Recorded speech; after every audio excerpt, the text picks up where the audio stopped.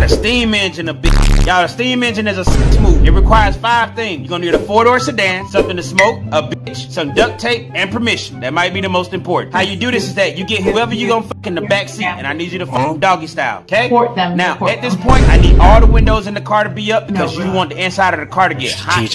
Now, when the inside of the car get unbearably hot, I need you to roll down that back window. That's the one where their head is facing. They immediately should stick their head out of the window to get a breath of fresh air. And you immediately need to roll the window back up around their neck. Not enough to choke them, just to the point where they can't stick their head back in the car. You walk around the side of the car where their head is sticking out, light up something to smoke, stick it in their mouth, duct tape it around their mouth. Get back in the car and continue f***ing. Every time you hit it from the back, they gonna blow smoke out their nose. Choo-choo, bitch.